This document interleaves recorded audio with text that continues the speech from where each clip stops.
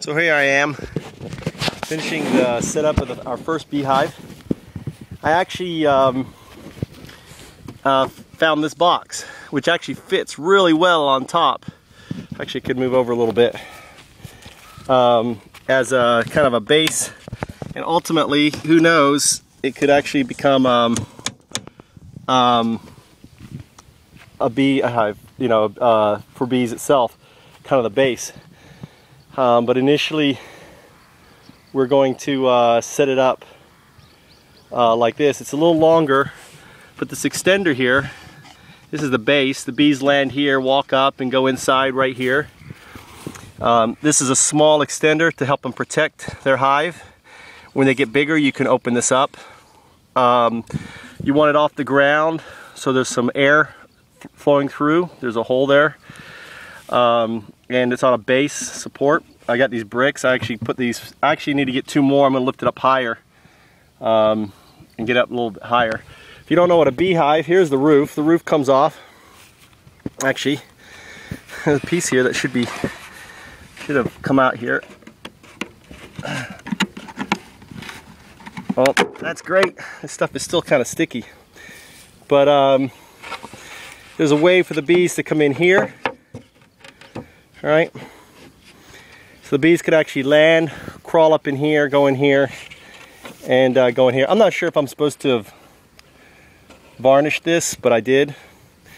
And then here are where the bees make the honey. I don't have the wire and the thing in yet, and I'm not sure if I'm supposed to cover these.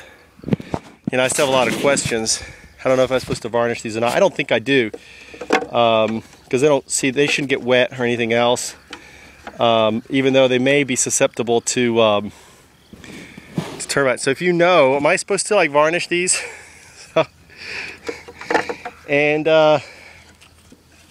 ultimately this one comes off, and this one here, there's another one here, right? This is the lower, and if this will come up, I got it glued. Damn thing. Okay. And that's the vase. The whole idea here, one, this stops enemies from flying up, right? This protects it. So if the wasps want to do a rear attack, I mean a bottom attack, they can't get through. The other thing is this mesh is for the mites that are on the bees to fall off and fall through. There's actually a board that goes in here to keep track, but I'm not too worried about that. As you can see, there's good air circulation up, you know, up to it. And obviously you can change the size when the bees become stronger, bigger. You can make the big opening, and then you can eventually take it away when they become full-fledged. So this here are the parts of a beehive. Look at all this bee food. Acres and acres, bee food. Bee food. There's water for them down here. They can hit the wall, walk down the water, get their fill, come back. There's a garden over there. The bees will help those gardeners with their vegetables and stuff. There's a little community garden over there. And there's this, you know, all around food. Tons of food for the bees. Got an empty house here. It's available, free rent, if you know any bees. And we'll be getting bees. I'd like to get bees now, but the people who have the bees won't sell them to me till March. So I gotta wait till March. Unless you can help me find bees in Japan, I'd love to get the bees in here and have them, you know, they could be building up right now, laying eggs, getting stronger. There's no wind. They can grab whatever's left of this pollen, you know, that's out there, and make a little feast. I'm gonna think what I'm gonna do is also plant wildflowers all along here. So we're gonna plant wildflowers. I'm just gonna get seed and throw it out here. There's wildflowers down here.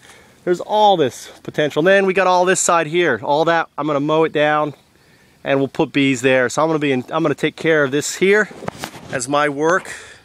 And they're far enough, you know, from the tambos. As you can see, I put them here because there's, you know, they're not close. So if the guys are working on their fields, it's not gonna affect them and everything else. So hope you enjoyed this little talk. My name is Michael Trout. And this is launching a startup in a foreign tree as a foreigner. So if you're interested in, you know, launching a startup in China or Japan, guess what? Follow my talks because I'm doing it here.